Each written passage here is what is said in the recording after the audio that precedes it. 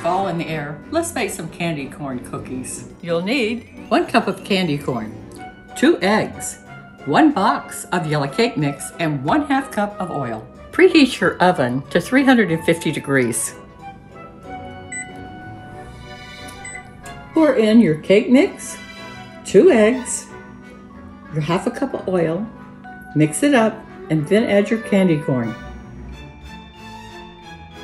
Line your cookie sheet with parchment paper. The oven's preheated to 350. Now let's pop them in the oven and bake them for 9 to 11 minutes.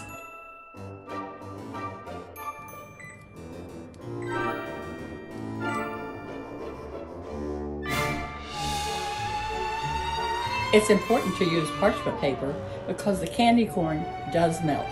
Allow your candy corn cookies to cool for 10 minutes. I don't know about you, but I'm ready for my first taste of fall.